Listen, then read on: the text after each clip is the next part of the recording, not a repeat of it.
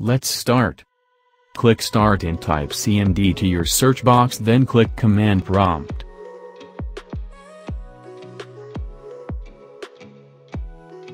In your command prompt type ipconfig, then press Enter.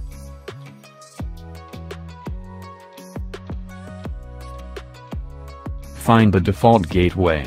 A default gateway is a hardware device that facilitates communication between networks.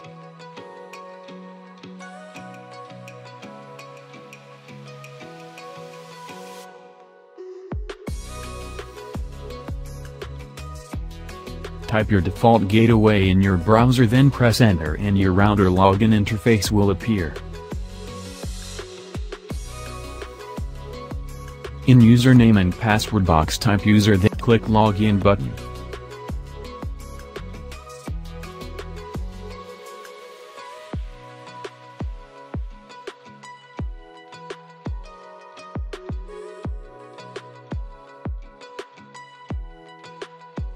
Select SSID settings and type the desired name of your router.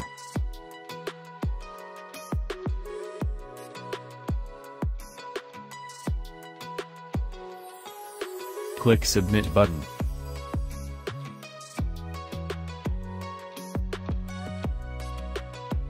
Select Security, then type your desired password in WPA paraphrase box. Click Submit button.